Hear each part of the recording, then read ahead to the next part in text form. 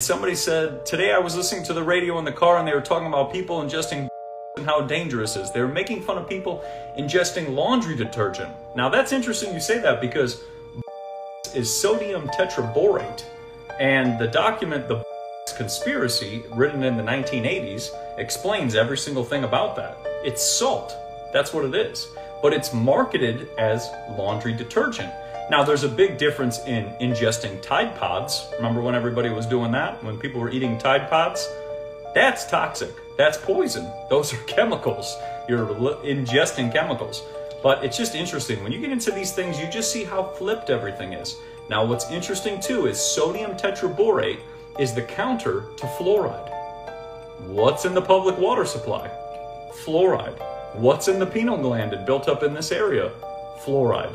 So what does do? It counters both of those, and it removes that out of the body.